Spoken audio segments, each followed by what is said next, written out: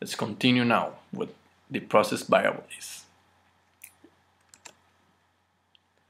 The process variable is, in general, a process value here, or a process parameter, which shows the current status of a process under control. Examples are very easy. Temperature of a furnace. You have this, you're burning, and you want to have a temperature, I don't know, 1000 Celsius degrees.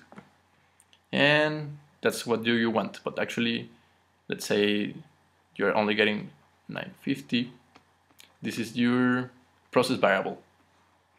And this is your set point. And the most logical thing to do will be to burn more fuel to increase temperature. So you're going to try to get this process variable to be the same as the set point. Typical point process variables are pressure, volume, temperature, density, height, concentration, flow, and also conversion.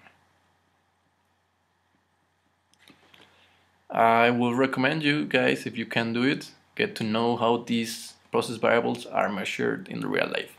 So pressure, you will see a lot of computer stuff, but there's eventually something that connects. I don't know, for example, there's a spring, and you know the spring, and you know that when it is here, it's 50 psi, and it shrinks here, then it is 200